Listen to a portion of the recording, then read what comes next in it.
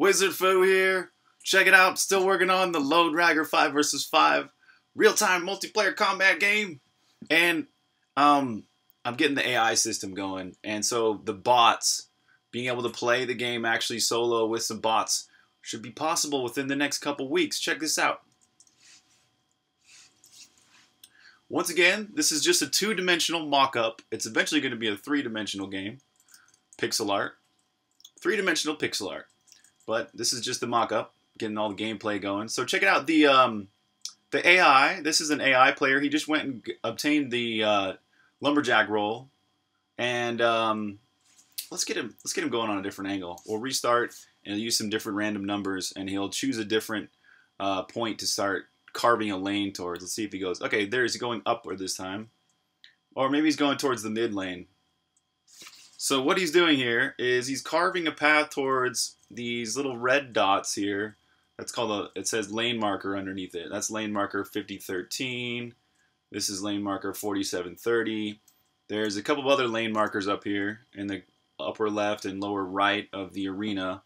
This is lane marker 8121. So anyways, he randomly decides which one to carve a lane towards and then works his way towards the lane marker. And as soon as he gets within the right distance, this is actually, the distance is a little bit too big because he should have gone all the way to this lane marker and then started going back to the base. But anyways, he's carving his way back here and he's going to become a builder now. So this is going to take a while to get these AI to be smart enough that they feel somewhat human. Oh, he got stuck. I don't know why. But anyways, you know, over this week of developing this AI, it'll get better and better day by day.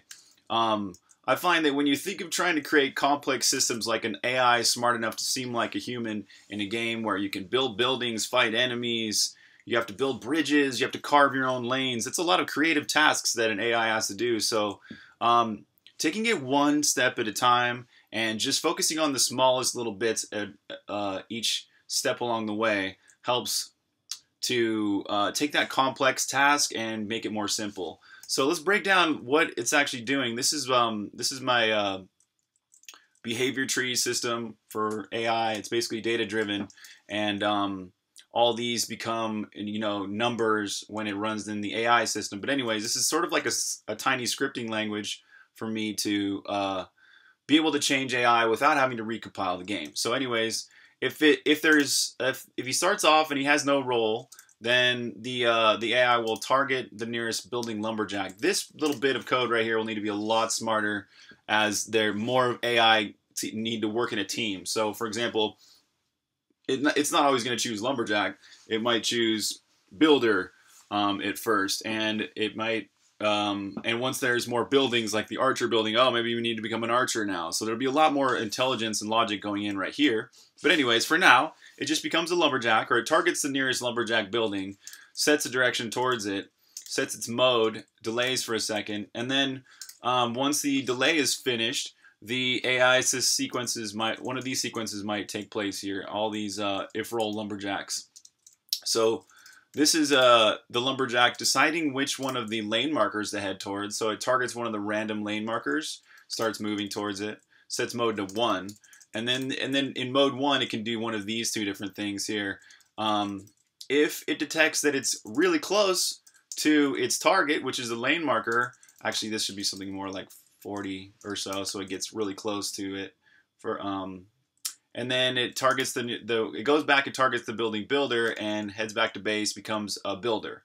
So, and then if it detects that it's near a tree, so this is where it goes, if we're still in mode 1 and a lumberjack and we're near a tree, then target it and use button A, which is the axe. So swing the axe at the tree, then reset the direction, target the last target we had, which was the lane marker, and then start once again head towards the lane marker.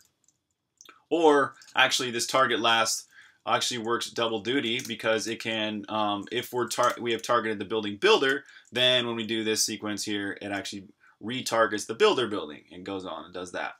So that's it for this video. Basically, I'm going to be working more on this this sequence today where he becomes a builder And then what happens when you're a builder? What building do they choose to build? Where do they choose to build the buildings? Are they going to build like a tower near the base that's going to protect the base? Or are they going to go to one of the lane markers and build a bridge across the river? You know, this intelligence is going to happen. So that's it for this video. Thanks for watching. More coming later.